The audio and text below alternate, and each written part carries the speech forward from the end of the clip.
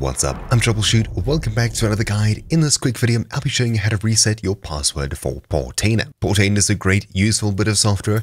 However, if you find yourself staring at this screen here with no idea what to do, well, that's what this helps you with. Obviously, you'll need access to the VPS, virtual machine, or whatever computer is currently running Portainer, and Docker. You'll also need permissions on the computer to use Docker, as there is an official process to doing this, so keep that in mind. When we connect to the VPS's terminal, or just open up a command line, and we'll run docker container stop Portainer. Doing so will take Portainer offline, and we can now reset the password. Docker run --rm -v Portainer _data /data space Portainer /helper -reset -password. When we do so, it'll find and pull helper reset password, and when we do so, we'll see a response in the console. As you can see, password successfully updated for user root, so that's our username, and use the following password to log in, followed by a long password here.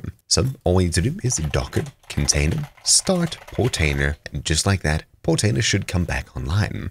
Now we can refresh the page and copy in our long password. So root, paste it in, log in, and just like that, we now have access once more. Obviously, you want to head across to users on the far left, then your username, and you'll be setting a new password here, something that you'll remember. Anyways, that's about it for this super quick guide. Hopefully you found it useful. I've been Troubleshoot, and I'll see you all next time. Ciao!